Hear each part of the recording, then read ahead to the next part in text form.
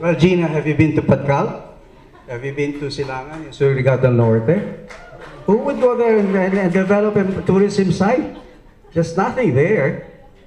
When we, as Jerry pointed out, I wasn't there, but I think when his father entered Philex in Patcal, it was deforested, denuded. Since that time, we've planted 7 million trees in that thing, right? And, you know, we have a self-contained community. We provide free housing, free hospitals, free education up to high schools. What else do we do? And we do, Christian, we have a post-rehab plan. We set aside each year an amount of money because one day that mine will close. There's a post-rehab plan that we have. Whether by law or not, we do. We care about the people at some point when these guys have to fend for themselves after the mine. Gina, wait, 2 seconds. Wait. I just want to say that I'm not. Second, can I say? Short, just really short. I just want to say that when I say I'm not.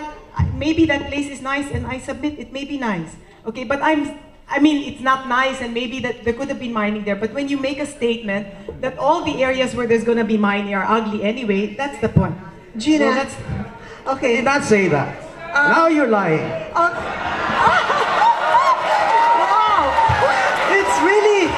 It's really getting hotter and hotter in this room. So let me call on Mr. Eduardo Yap. I like this. This is the most interesting business forum we have ever organized for the past 5 years. Okay? Come on, Ed.